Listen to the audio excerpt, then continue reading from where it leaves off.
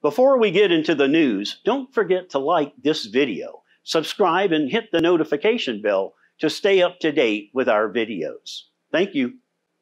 Don't come to the hospital unless it's a real emergency, says the Northern Inyo Healthcare District.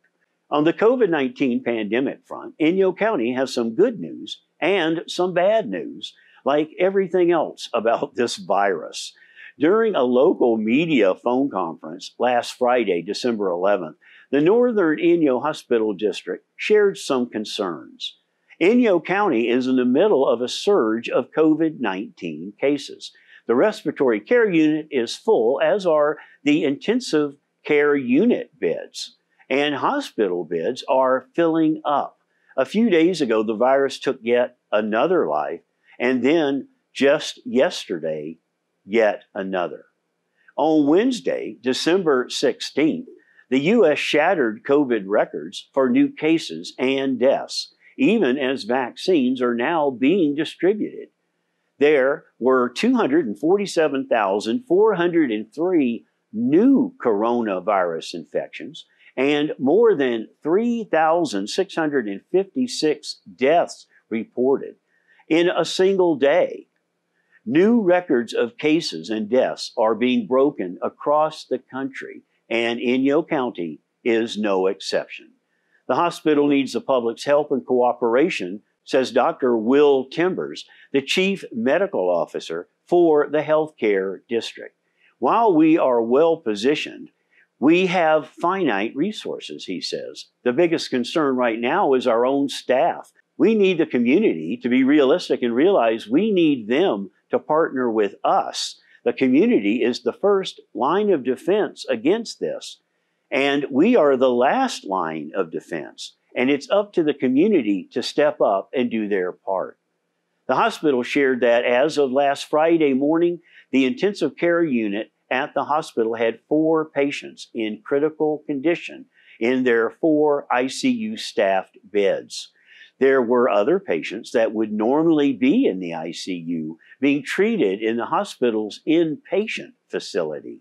Another problem, people often use the emergency room rather than making a regular appointment with their primary care provider.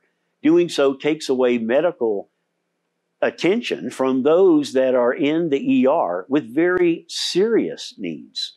If you are really concerned and feel you have an emergency, by all means, go to the ER. But whenever possible, call your healthcare provider, doctor, or the hospital or clinic first, rather than just showing up.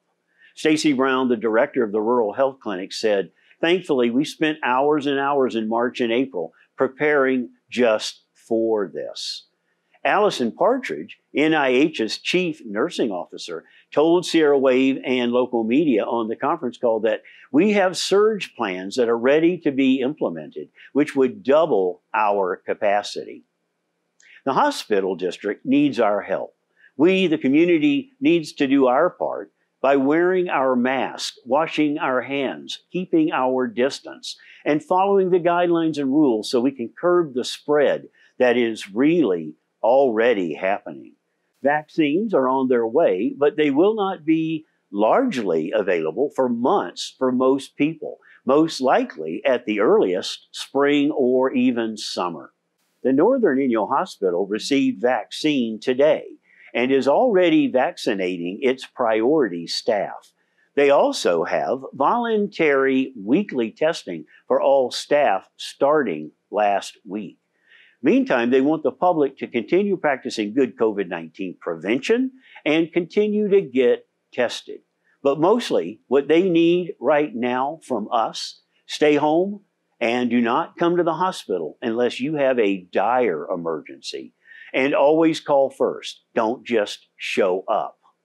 Thank you for watching our video. Please don't forget to like and subscribe, and make sure to hit that notification bell so you know when we post a new story.